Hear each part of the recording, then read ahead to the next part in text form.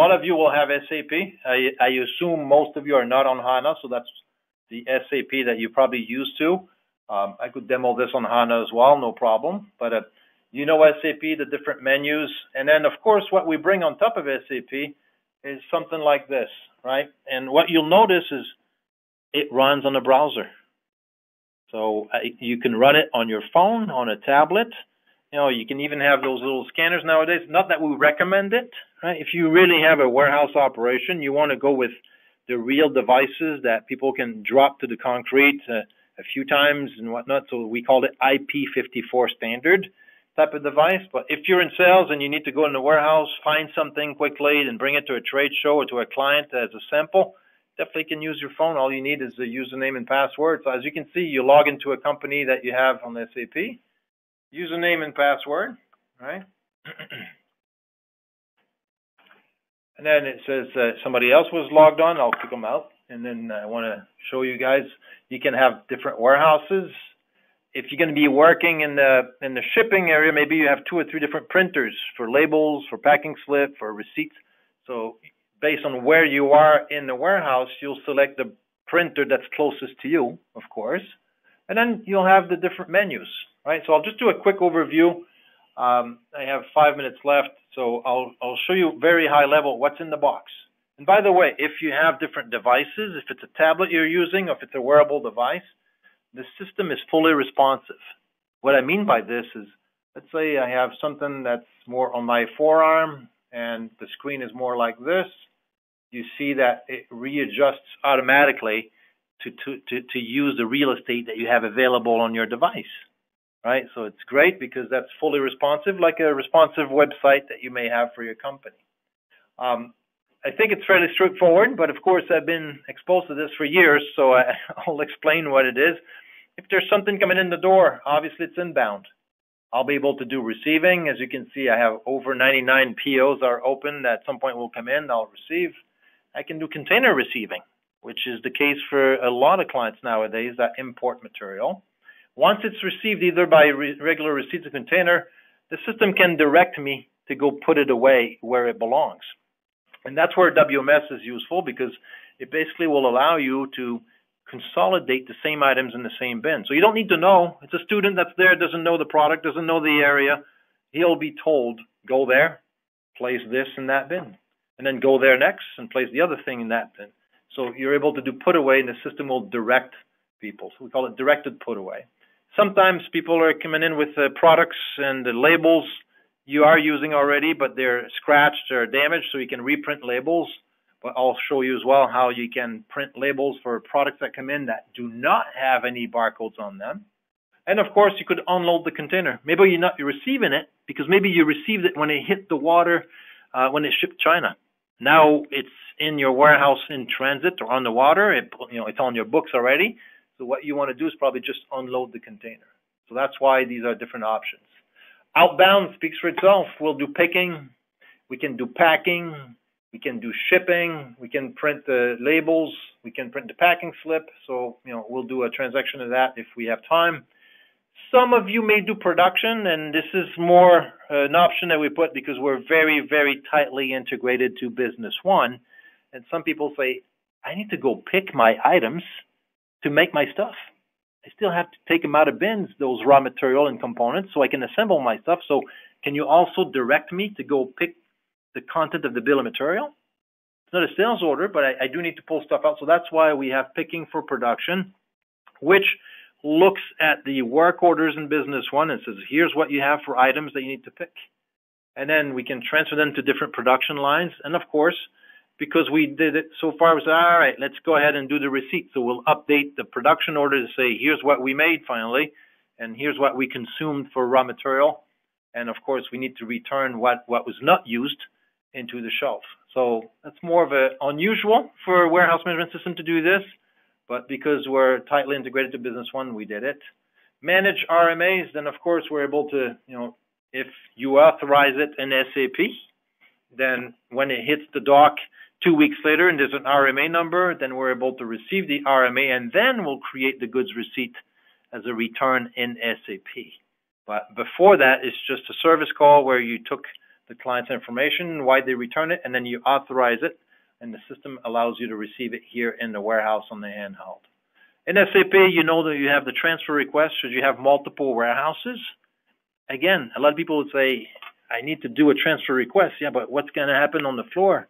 People still need to pull stuff out of bins, pack them, put them in a truck to then send them to your West Coast warehouse. So that's why it's almost like it's also like a sales order, except it's for an internal warehouse transfer, but we still need to pick it, we need to ship it, and we need to receive it on the other side as well. So that's why we have a warehouse transfer. And of course, the typical stuff that we need to do, sometimes we need to have an inventory inquiry. Where's this stuff? I need to go get it to leave and bring a sample to the client. Should you have authorization, you would not want to give this to everybody, but how do I do an inventory adjustment? I just walk by, there's a bag that's damaged, I need to deplete inventory. And of course, I can do cycle counting, I can do non-directed cycle count, I can do replenishment if I have unit picking area, and at night I want to replenish, I want to go get some pallets to replenish my unit pick faces, then the system automatically will direct people to say, go get this over there, and then bring it over here where it's units, a little bit like you see at Sam's Club or Costco, right? At night, they let down some of the big pallets that you see overhead so people can pick at the floor level the next day. So same type of process. And I'll finish by just doing a receipt. I'll show you very quickly a receipt. If I go into purchasing here in SAP, right, I'll just do a purchase order. So you've seen the screen before. I'll select the client, the date. I'll take any product here, just a bamboo here, and I'll take this product, which is lot manage, right? It's chocolate, lot manage. I could even put a note. Maybe I want to communicate something to the user on the floor, say, be careful, this vendor's making mistakes. I could say, be careful. And then, of course, what's going to happen is that I could add it. I'm about to create purchase order 933. If I come here on the handheld device and I would put receiving, the first question I'm being asked is, what's the purchase order? You look at the paperwork that the carrier just left, you say it's 933. The system will say it does not exist. Of course, I didn't save it yet in SAP. My point here is to show you that it's really in real time. So as I am here in SAP and I'm going to click add, you know, it really is something now that's existing in SAP 933. If I go back on this and I put 933, you'll see it's there. And as you remember, I have to ask people, where are you receiving this, right? You're not in a bin yet. Maybe it's a big barcode next to the door says receiving, or you take a label on the belt, you have a roll of labels, and you just put it on the pallet, and you say, it is, I just scan it, you scan it, it's Cornerstone 10, and then you say, all right, the system says this product that you're receiving is needed on a lot of sales order with back orders. And also because my system here is configured as cross-dock. So it's telling me where orders were already waiting for this product that I'm receiving. I don't need to do anything. If I just want to still receive it, I'm just do next. And now the system says, all right, you're about to receive these two products. If you have barcode, which there's still 42% of products coming into warehouse in America that do not have proper barcode that you guys can use.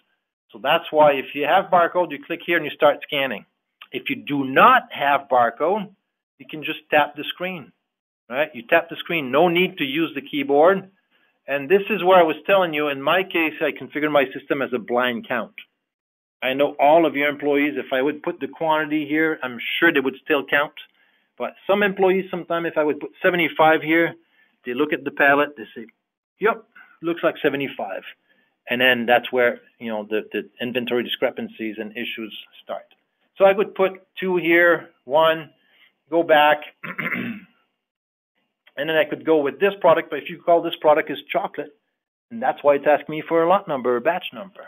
So I could scan or enter the lot number, batch number, confirm the quantity, and then of course, I could come back here and say, oh, I see another one of these. So I would put an additional one. Now the system challenges me, says, hey, you're about to receive more than what we ordered. And that's, again, how we check on people. We validate and we challenge them to say, are you sure about this? So This is where you can say, no, I'm sure I counted properly, and now we're at 2. And when you're done, then I challenge people. Say, all right, you're receiving 2, we ordered 1. You're receiving 1, we ordered 1. If you made a mistake, you can trash this.